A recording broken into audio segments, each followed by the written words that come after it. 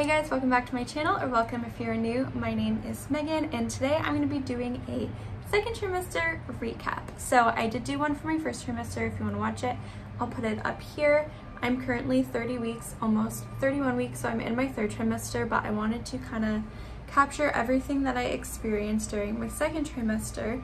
If you did watch my first trimester video, you know that it was pretty rough for me. I had pretty intense morning sickness that lasted all the way throughout, and then I'd say maybe a month into my second trimester, but luckily things did wind down. They do say that second trimester is the golden trimester, and this is definitely something that I experienced and I feel so grateful for, because when I was in my first trimester, I did not know how I was going to make it, but things really did look up in my second trimester. I had a lot more energy. I was able to eat a lot more and do a lot more things, so that was amazing. But there were still some symptoms that I experienced, so I'm gonna go through the list now, have my laptop, and we'll just go through the list.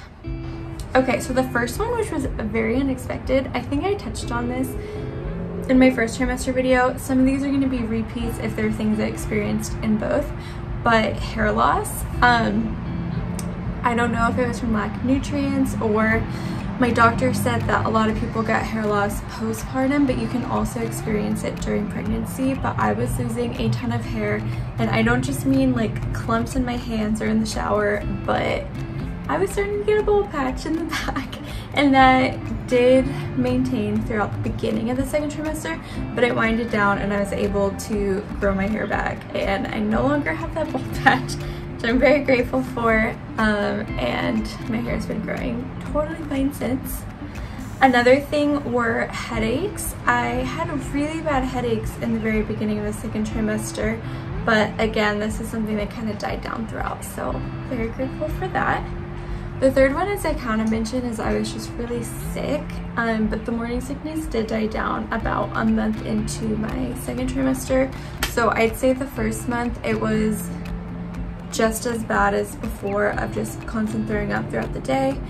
But then I think the throwing up kind of went to more periodic, where even this morning actually I threw up a couple of times, and I'm in my third trimester, but it was not a daily thing, and I started to feel much better after that. Okay, this is a new symptom, is round ligament pain. This is actually very common in your second trimester, but since during your first trimester you're not really growing or expanding, you're not experiencing any pain in your stomach. But as you start to stretch, you start to expand. I definitely had a lot of discomfort in my stomach. This is something that was probably my main symptom throughout the second trimester, of just like discomfort and not feeling comfortable throughout my ribs and my stomach and my lower like uterus area. Okay, then I don't know if this is normal. I don't even remember experiencing this, but I'm seeing it on my list, is having a runny nose. I guess, I don't know. That actually is what caused me to throw up this morning too. I would say a lot of snot running down my throat has been very, very common. I don't know if that's even related, but I guess in this case it was really runny and I was blowing my nose a lot. But I will say, yeah, having a lot of snot go down my throat was pretty common. And then again, I know I mentioned this in my first one, but just kind of more of a gassy stomach and things getting kind of trapped in the stomach.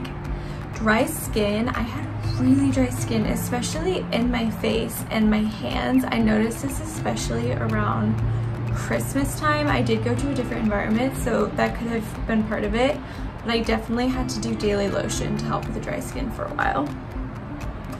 Okay, then the next one is insomnia. I would say my sleep has been kind of on and off my entire pregnancy, where sometimes all I wanted to do is sleep, and I could sleep hours upon hours a day. I think I mentioned in my first trimester video, I had to sleep like 12 hours a day.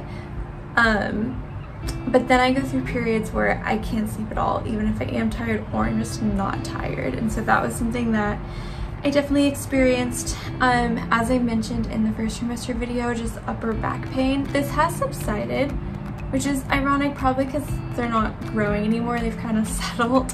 So I'm not experiencing as much back pain, and also with feeling better the second trimester, I've been able to work out and be more active. And so I think just stretching, doing yoga, going on walks, and then working out has really helped with my back pain.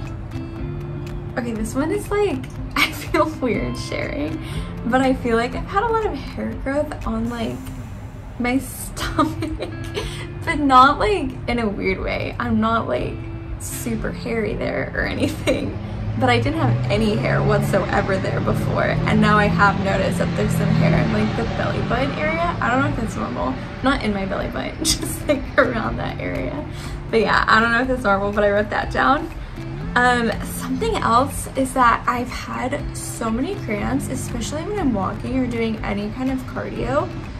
Like, not a period cramp, like a running cramp, as if I were to drink water. Like if you drink a lot of water and then went on a run and you go to cramp, it's that, except I'm literally just walking on the elliptical or something very basic and not drinking a ton of water prior or during, but getting like really intense cramps in my ribs. It's the strangest thing. Yeah, I don't know why that is, but that's been very consistent. Okay, another thing that was new that I experienced a lot, I'd say this one mixed with the cramps and the round ligament pain were the things I experienced the most across the board for the second trimester.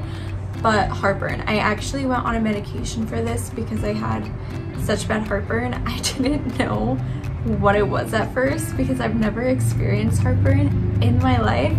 I just remember being like, why does it feel like I can't really breathe and my throat's like closing in and I feel like I'm almost like choking, but I'm not eating anything, and my chest really hurt. I remember thinking it was asthma related because I have asthma, and so I started taking my inhaler, which then made me even more paranoid because I was like, wait, can I even take my inhaler pregnant? Which you can. I did learn, or at least mine was approved. Always check with your doctor if that's something you're wondering. But yeah, so I was taking my inhaler. I was like, why do I just like, I felt like everything was getting stuck in my throat until I read that heartburn was a symptom. I started reading what heartburn was, and I was like, okay, that's exactly everything that I experienced. I had that really bad, especially at nighttime before I went to bed every single day. So as I mentioned, I'm on medication, but once I went through my medication, it got a lot better and I didn't experience it as much. Okay, this one is probably not pregnancy related, but I will share, even though it's really embarrassing, is that I noticed my first white hair. I don't know if that's from being pregnant, I don't know if that's normal, but like in here, it's like right there, not on the top, thank God, but like underneath. I have like a decently long white hair, which I'm only in my 20s. I don't feel like that's normal, but yeah, that is something that I got. Okay, a few more. This one is just pain in my upper rib cage. I think my baby loves to hang out, like, okay, you can't see because I'm sitting, but like right in my upper right rib cage. I swear she's like lying across my abs like this and has one hand in my uterus area and one up in my ribs, just like stretching it out because I'm constantly feeling poking in my upper rib. So that's been super interesting. The next one is just weight gain. Obviously in your second trimester, you're going to start gaining weight as your baby is growing and getting bigger. I really did not have a lot of weight gain at all until I would say 22 or 23 weeks maybe. I'm trying to think. I know I was at 20 weeks on Christmas and I really had not gained much or any weight at all then. And when I went to my appointment the week after, they'd said I gained like 2 pounds or something. So sometime in January, I'd say mid-January, which was less than 2 months ago, I started to gain weight, and now I've been much more increasing with weight gain, with like 1 to 2 pounds a week of gaining weight, which is completely normal, but it was interesting because I thought it would be very gradual over time, but really it was like I gained no weight at all for 22, 24 weeks, and then consistently now like 1 to 2 pounds a week since. So that was very interesting and unexpected. Well, unexpected at how like quickly overnight it happened. Not that I gained weight, obviously I knew that would happen. Okay, this one really took me by surprise. It's happened more towards this end of the second trimester and has been very consistent in my third trimester, is Charlie horses. Like every single day I will get a Charlie horse. Usually if it's during the daytime, I'll get it in the arch of my foot. And if it's during nighttime when I'm sleeping, it'll be in my calf. But yeah, almost every single day. And I know that having potassium can help with that. And so I've been drinking coconut water, having more plantains, and just being more like intentional on potassium, potatoes, but it doesn't matter. I still get like almost daily Charlie horses, which is crazy. I did not know that was a thing, but the cramping in your muscles is for sure a thing. So that was interesting. Okay, a couple more. Actually, the last one I already mentioned, so we'll end with this one. And this one is kind of gross and TMI, so I apologize. But an odor in the breast area. And I looked this up to try to figure out like what that was. And apparently your breasts exude a smell that is the same as your amniotic fluid, so that when your babies are breastfeeding, it's like a familiar scent to them and they feel comfortable and comforted from that. But definitely have noticed that, which is very strange and bizarre as well. But yeah, those are all of my second trimester symptoms. If you guys are pregnant or have been pregnant before, if you have any symptoms I did mention, definitely leave them below. If you have any questions about pregnancy or just anything in general, leave them down below. And if you like this, give it a thumbs up, leave a comment, and hit that subscribe button, and I'll see you in the next one. Bye!